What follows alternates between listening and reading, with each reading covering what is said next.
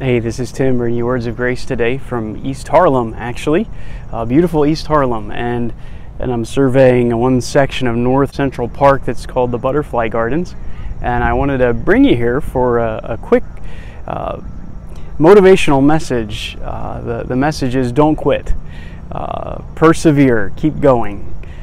My verse I want to kind of plug into your head is be patient in well-doing, for in due season you will reap if you faint not.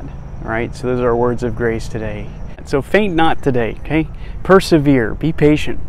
I wanted to bring you here because I think one little creature illustrates this better than any other. I was just thinking of the beautiful butterfly. It's so delicate and fragile, this monarch butterfly. Beautiful, but so fragile that very easily can be hurt and broken.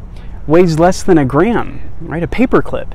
And yet this beautiful butterfly flies 2,500 miles, 3,000 miles to Mexico, to the south, where it can escape the winter here.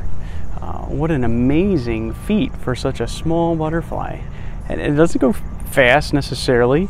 I'm sure it finds a lot of problems along the way, but it keeps going, it keeps moving, it keeps flying, and it gets there.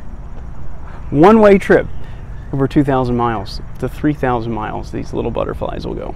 They do this because it's what God has called them to do, right? It's what God made these butterflies to do. So the question is not how powerful, how strong something is. The question is, does it quit or does it keep moving?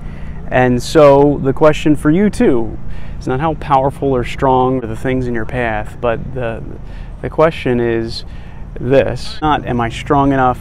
Is this too hard?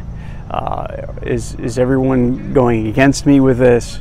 The question is this what God wants me to do? If this is what God wants you to do, and you're sure of that this is God's direction, then continue to pursue it without quitting.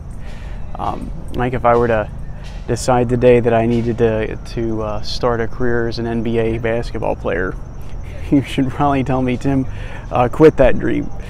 That's just not God's desire for me. But if there's something that God has called you to, stick to it. Persist. Be patient in well-doing, for in due season you will reap if you faint not.